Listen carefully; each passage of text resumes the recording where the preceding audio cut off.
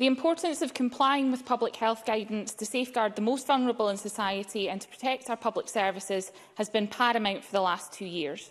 In that time, so many of us have made sacrifices, not seeing loved ones and not visiting those in crisis. But the level of solidarity shown by the public in following guidance and laws has been impressive. It's therefore absolutely sickening that once again it appears that the Prime Minister and his inner circle have ignored the rules and tried to cover it up.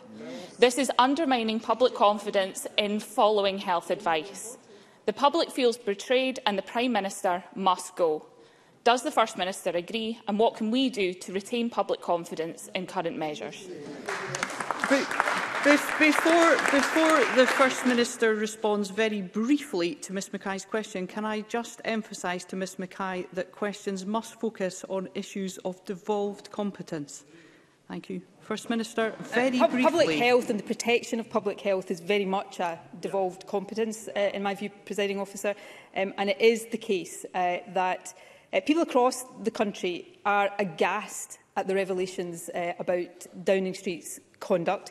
It appears not just one isolated breach, but serial breaches of guidance that people were following through painful sacrifices right throughout this pandemic, and a Prime Minister who apparently is not being truthful about his knowledge of these matters. I don't think it will surprise anybody to hear my view that the office of Prime Minister would be greatly enhanced by Boris Johnson's departure from it, but more importantly, I think at this moment in time, the interests of the United Kingdom would be enhanced by that as well.